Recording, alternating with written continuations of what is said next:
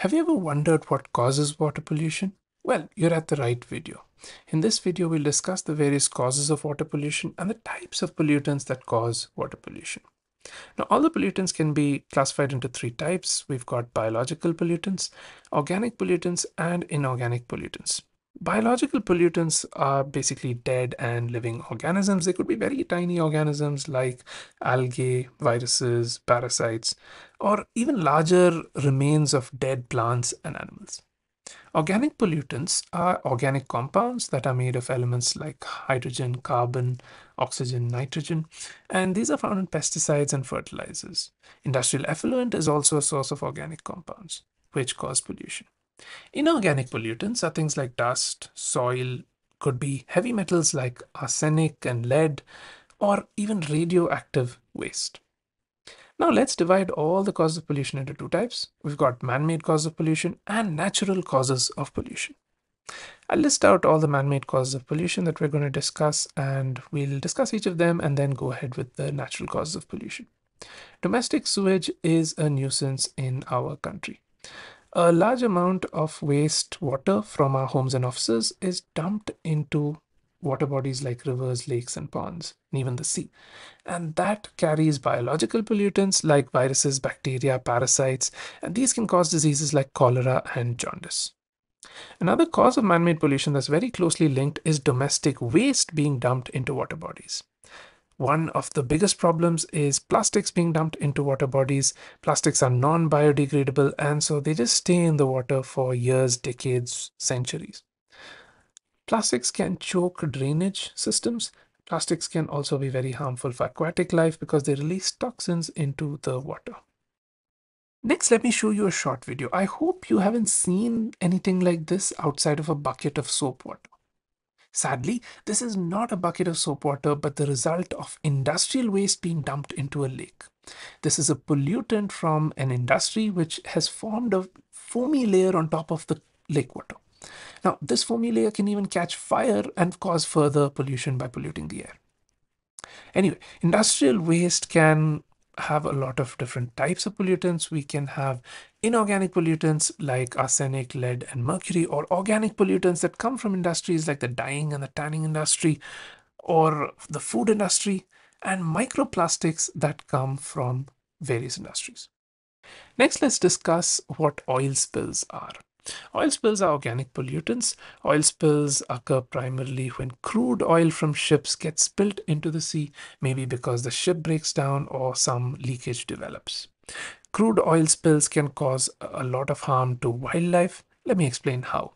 Let's say this is a water body and the oil that is spilled into the water forms a layer on top of the water. Now this happens because oil is generally less dense than water, and so it floats on top of water.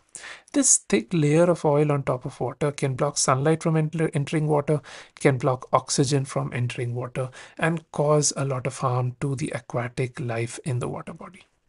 Let me show you a picture of a bird. This bird is covered in crude oil, and because of that, it can't fly or even walk properly. The crude oil is sticky and causes a lot of issue for the bird. Okay, now let's move on to fertilizers and pesticides. While fertilizers and pesticides are useful on farmland, sometimes when these fertilizers and pesticides enter water bodies like the water table under the ground, or when it runs off into, lakes, ponds, rivers, seas, it can cause a lot of issues. Now, this stuff is organic pollutants. It causes nutrient imbalances in water bodies. It could even enter the food chain. For example, if a small animal or a small, let's say a small fish here maybe, consumes a little bit of water that contains fertilizers and pesticides. Those fertilizers and pesticides would be inside the body of these small organisms. And when larger organisms eat these small organisms, those pollutants would enter the large organisms, and then it would go further down the food chain. And if humans eat these fishes, they too would get contaminated by these fertilizers and pesticides. Okay, now let's discuss the last cause of man-made pollution, that is radioactive waste. Radioactive waste is an inorganic pollutant. The thing is that it causes an instant contamination of the entire water body. Let's say a barrel of radioactive waste which is leaking is dumped into the water. immediately the entire water body is contaminated, and even the region next to the water body is contaminated. There are certain lakes in Ukraine where there was a nuclear disaster, where even if you stood for half an hour next to the lake, you would die because of radioactive waste in the lake. It's that serious. Okay, now we're done with all the man-made causes of pollution. Now let's move to the natural causes of pollution. Here is the list that we're going to discuss. Let's dive in. Aquatic weeds, when they grow in excess, become biological pollutants, causing an ecological imbalance in nature. Let me go to the next type of natural pollution, next cause of natural pollution, that is decomposing matter in water bodies. This is a biological pollutant. This pollutant contains bacteria, fungi, and contamination of water can cause a host of diseases. Next, let's discuss an inorganic pollutant, mud or sludge in water. Mud or sludge can cause a lot of damage to fish and other aquatic organisms because you cannot have an ecological balance when there is a large amount of mud and dust in the water. Next, let's discuss soil erosion.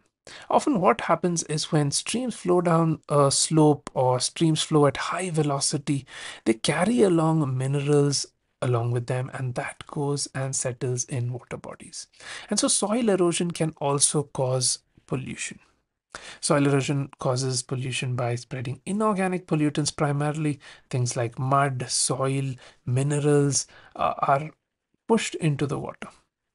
Organic pollutants also can be introduced due to soil erosion. If there's a pathogen in the mud, in the soil, that can also get pulled into the water. Pesticides can get pulled into the water. Fertilizers can get pulled into the water, polluting the water. Okay, let's move to our next cause of natural pollution. That's basically microbes like fungi and bacteria. These are biological pollutants and they cause diseases in humans, they cause diseases in fish and other aquatic life as well. Let's move to our last cause of natural cause of pollution, that's algae. Algae is a biological pollutant. It is caused by nutrient runoff. Let me explain what that is. When fertilizers run off into water, they cause the blooming of certain types of algae in a very excessive manner. And these algae release toxins into the water. And when there's a large amount of algae in a particular region, the amount of toxins are high, and that causes harm to fish, causes harm to animals. And if humans consume these fish, it causes harm to humans as well. Okay, so I'll put up a large overview of all the different man-made and natural types of pollution, and I've color coded them so that you can easily recognize which ones could be biological, organic, or inorganic pollutants. That's it for this video. Thanks for watching.